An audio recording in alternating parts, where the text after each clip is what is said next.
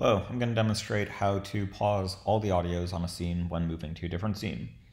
So Hype has the ability to play and stop audio. Each of these buttons is a different soundtrack, so you can see we have the play action. But pausing audio is something we may want to do on scene unload.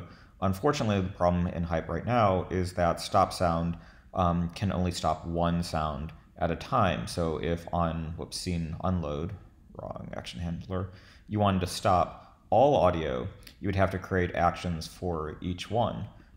So we would do stop sound for that track, stop sound for the other track,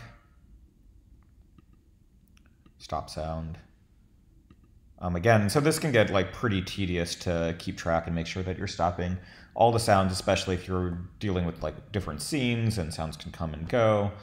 So there should be a better way built into Hype. There isn't right now, but there's a pretty good workaround in Hype 4. So the basic way this works is that Hype by default will try to use a low latency audio API, but if you don't use that, it'll actually use the HTML5 audio tag. And the HTML5 audio tag you can access from JavaScript, and you can tell all of them to pause in a loop. And so to get this to work, the first step is to uncheck the Use Low Latency Web Audio API in the document inspector. And then what you want to do is on scene unload, or wherever you want to pause them all, doesn't really matter, you can make an action that's to run JavaScript, and you just say a new function. And then you just need a little bit of code, and the code's pretty much pre-written. It's pretty straightforward as far as code goes. You just need to paste it into a function.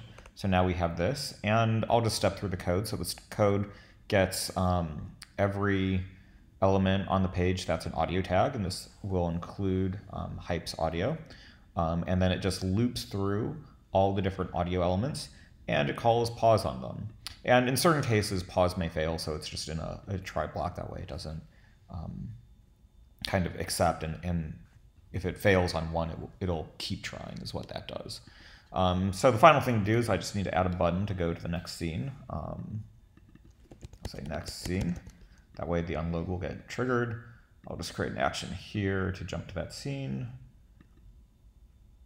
Do maybe crossfade. And so now when I preview this, I can preview in a browser. And what I'll do is I'll play each track, so it's going to sound pretty awful, and then I'll click next scene, and it should pause them all.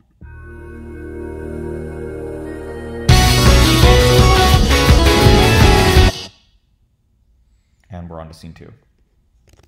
And so that's how it works. So really it's just two very simple steps. Number one is you must uncheck Use Low Latency Web Audio API.